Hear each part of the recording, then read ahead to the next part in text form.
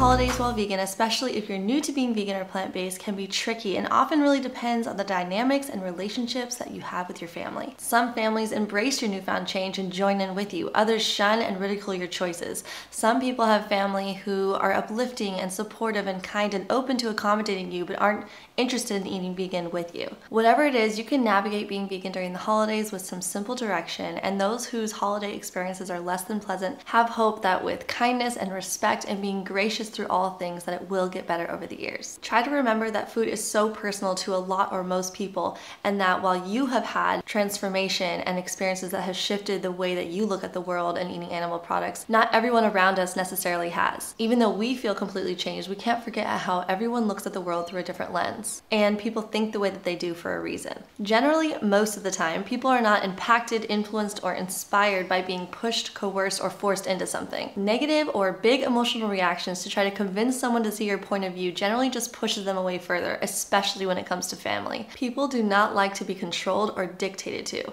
Rather, being a great example of kindness and respect through your own positive actions and transformation, and of being a great example, can often win people over to at the very least be supportive and respect your choices, or even accommodating to you, or to join in themselves. But obviously not everyone has it easy when it comes to family, so some situations just might not be ideal. So with that, here are some ways in which you can navigate being vegan during the holidays to make it more comfortable and pleasant and just more enjoyable at mealtime. Okay, the first one is to bring 1 or 2 delicious vegan dishes that you can share with everybody at mealtime. Look up some awesome vegan food bloggers with holiday recipes that are sure to crowd please and sure to please everyone at dinner. Often they won't even know the difference that it's vegan. Hot for Food blog has a YouTube channel and has amazing holiday recipes. I highly recommend her channel, and specifically her holiday meal recipes are amazing. Highly recommend them to prepare for your family. That way you know for sure you're gonna have at least 1 or 2 dishes at the table that are totally vegan and that everybody else can enjoy too, as opposed to just bringing something for yourself to enjoy and isolating yourself around everybody else. Bringing a big platter of delicious vegan food for everyone to enjoy makes it just so much more pleasant and enjoyable and like all-encompassing for everyone to feel like you're wanting to be included and just share in mealtime together. I've just found that to be more relaxing and pleasant during mealtime and family gatherings if you're bringing something for everyone to share instead of just like trying to bring your own like Tupperware of food to eat on the side. Yeah, it's just not the same. It's so much better to bring a big meal and an awesome vegan dish for everyone to enjoy, or 2. Next, depending on how close you are with your family or friend hosting a holiday dinner, you can politely offer vegan alternatives to replace the animal products in meals that they're making. So for example, when my mom used to make mashed potatoes at holiday dinners with milk and butter, I showed her how simple it was to replace those products with plant milk and vegan butter instead so everyone can enjoy. This also includes suggesting using vegetable broth instead of animal-based broth. Really simple switches that they can make and you can guide them through. And if they're willing to create a whole vegan spread, you can offer to cook with them,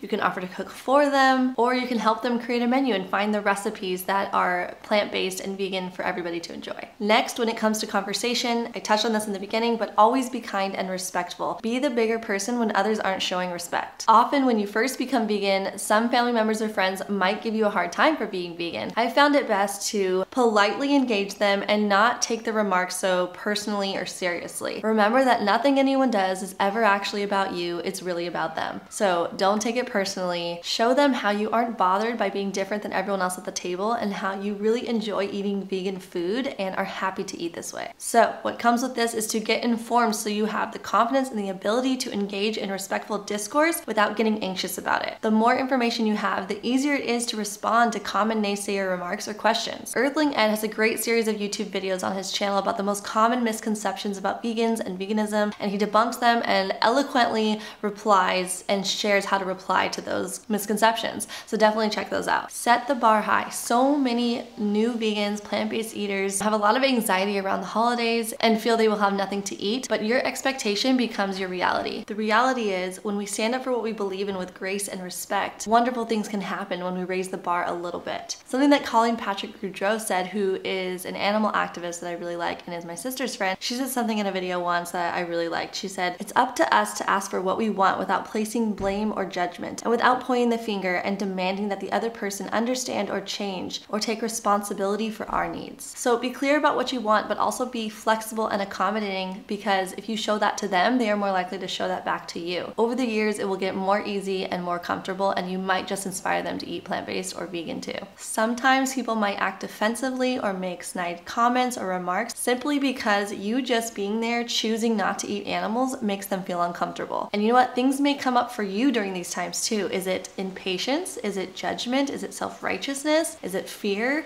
You can check yourself and actually grow from the experience as well. Examine your own reactions to help grow and evolve and change to reflect your values. And for me, treating others with respect, even if they disagree with me about something, is a value of mine. So yeah, those are the ways in which I have found the most helpful to navigate the holidays while being vegan. My personal experience through becoming vegan and what it was like to have that transition with my family over the years. When I first became vegan, I really was plant-based in the beginning because I was doing it really just for my health, and I didn't have that ethical connection to the animals or the environment. So it was a simpler transition for me because I didn't have feelings of negativity if other people weren't eating the way that I was eating. My dad was eating paleo at the time when I became plant-based and was eating vegan, but I was very lucky in that my family was very accommodating and very supportive in the beginning. My mom is an amazing cook and loves to be challenged to make new recipes and all different kinds of foods. So she loved making new foods for us and making vegan foods and having vegan options there. And actually not that long into it, maybe a couple years into it or even less than that, if I'm remembering correctly. It's been so long now, I've been vegan for 14 years now. We were eating all vegan at holiday meals together when it was just my family. So my mom and my dad, my sister, me, and my husband, who was my boyfriend at the time, we would eat all vegan together if it was just us for holidays. But if we had extended family there, I do have some extended family that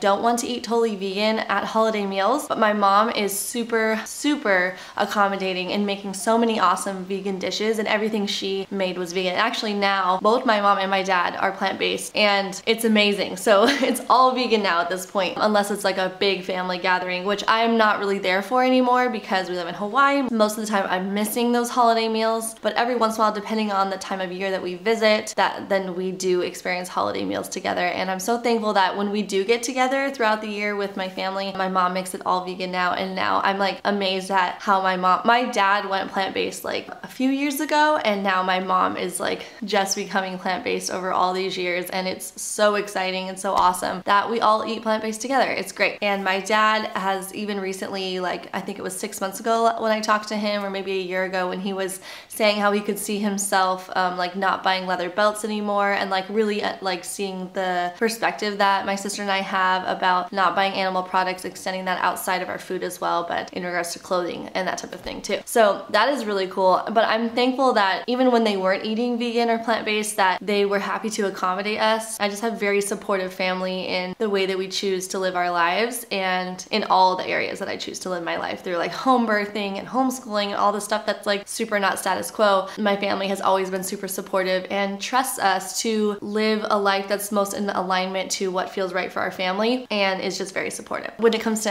Andrew's side of the family, I have wonderful in-laws as well. I am so thankful for them. I know so many people who have a really hard time with their in-laws, but I have had such a wonderful experience. Like, his family is the most gracious, loving people I know. They're so wonderful. They eat totally different to us, and in the beginning, so I'll tell you, it was a different experience with me eating plant-based in the beginning when Andrew and I were dating than when I became plant-based like around my family, because my mom was like super into like, you know, being challenged and making more plant-based meals for us, even though my dad was like eating paleo. Like I said, now my dad's not paleo anymore. He eats like totally plant-based, and it's amazing. His health has changed dramatically from that switch, for sure, and gotten like so much better. I really think my sister should make a video with him about that one day. I think that would be so awesome. Dad, if you're watching, which you probably are, you should do that video with Hannah if you want to. Anyways, okay, with my in-laws, like if you know anything about me and Andrew, we've been dating since I was 15 and he was 16 years old. When I became plant-based, I was 19. And when I would go to their family dinners,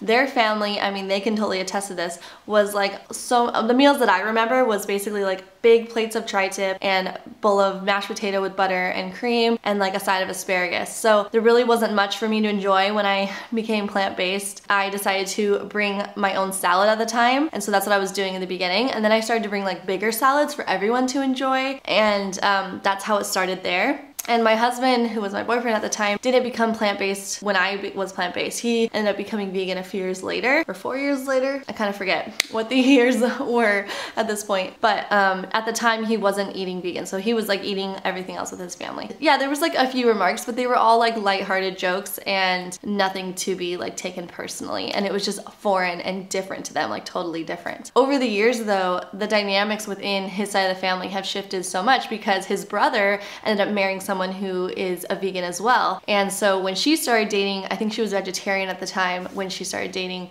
his brother. So there was already that like understanding of like, okay, we do know how to like experience family dinners together with like a different way of eating. And then they started to have like more and more plant food options on the table, the more of us that became vegan and plant-based, because by that point Andrew had become vegan and Andrew's brother's sister became vegan, or was vegetarian and then became vegan, and then eventually his brother started eating mostly plant-based too. So then we had kids and all that, and it's expanded, and then now Andrew's other brother and wife started eating plant-based. So much, a big part of his family, he has 2 brothers and a sister, so there's 4 of them. So much of his family started eating plant-based that they started to get creative with what types of family dinners they were gonna have, and shifted the way and the type of meals that they were eating. So years later, it turns now into like, okay, it's Mexican night. Let's have everybody bring a different dish and have a big spread that way. So it ends up being almost all vegan at the table now at this point. I don't want to speak for them, but I do believe that they have been influenced to eat more plants than before. That's my understanding. I think that they would say the same thing too, but I can ask them. Yeah, so if there's Mexican night, we're gonna have like beans that Tessa makes. So that's all vegan. And then Andrew and I will make a rice dish, and then his other brother will make a big bowl of guacamole, and then there's salsas, and then tortillas. And then there ends up being animal products still, but it's a little bit on the side, and it's not the center or forefront of the family meals. So it's really awesome, and I'm really thankful for such a huge transition that was compared to the beginning when I first was eating vegan. Like such a drastic change where there was really nothing for me to eat in the beginning, and I was bringing my own salad or and then eventually started bringing a bigger salad for people to enjoy with me, to what it is now where the majority of the food on the table is vegan. And I will say too, when Andrew became vegan, like 3 or 4 years later after I did, he would come to the dinners, and at that point they were still doing like tri-tip meals for like a little bit into that point, and his dad would offer him, oh, you want some tri-tip, Andrew? And he's like, no dad, I'm eating vegan, remember? And he'll be like, oh yeah, oh I forgot. And then like still other family meals like down the road be like, oh, do you want some tri-tip, Andrew? And he's like, no dad, I'm eating vegan, remember? And he's like, oh yeah. Like it just took a little time and transition for the smooth and ease of it all, but they've always been very supportive and kind and loving, and I am so grateful for that because I know that's not the experience of so many people. And I think confidence and respectfulness and humbleness really goes a long way. Yeah, so that's my experience. So now we're at a place where like all of our family is just so supportive and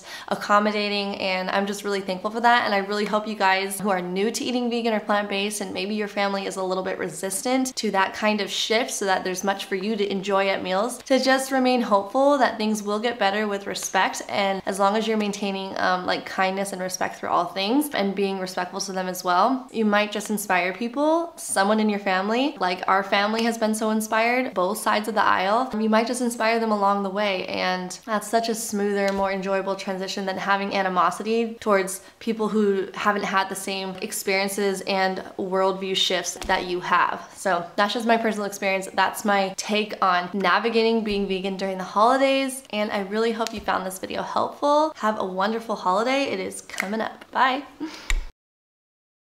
One more thing I realized that I totally forgot to mention, like my current status and Andrew and I's experience now living in Hawaii and how we deal with holidays and what holidays are like for us now, living far away from our family. Like this whole video was much more about being with family and friends who aren't vegan and what that's like and how to navigate that. But I thought I should probably share a little bit about like us now for holidays. So when we first moved to Maui, we had only maybe 2 friends on the island. We really didn't know anybody, and it took us a while to make connections with people and to build a community of friendships. So in the beginning, those first few years at certain holiday dinners that we weren't home for the holidays, mainly Thanksgiving and Christmas dinners, we pretty much just made our own food, our own like vegan spread, and shared it together, which, you know, isn't really as special when you're just by yourselves. And so we only had a few traditional additional holiday items for our dinners, you know, rather than making like 10 dishes. It wouldn't really make sense for, you know, our family that was like really small at the time. We only had like Elvis and Sandy even. So after a few years, we started to build up a community and make a lot more friendship connections. And not all of our friends are vegan. Some of our friends are vegan though. And whenever we get together, everyone's really happy and supportive to eat vegan with us. So the last few years, or last 2 years, we did like a really big vegan holiday spread for Thanksgiving, and it was so special that every single dish at Thanksgiving was totally vegan and like classic holiday food. So it was really special, and I did a Thanksgiving video last year or the year before, I can't remember, but I'll put a link below for you to check it out just so you can see all the different awesome vegan dishes we had.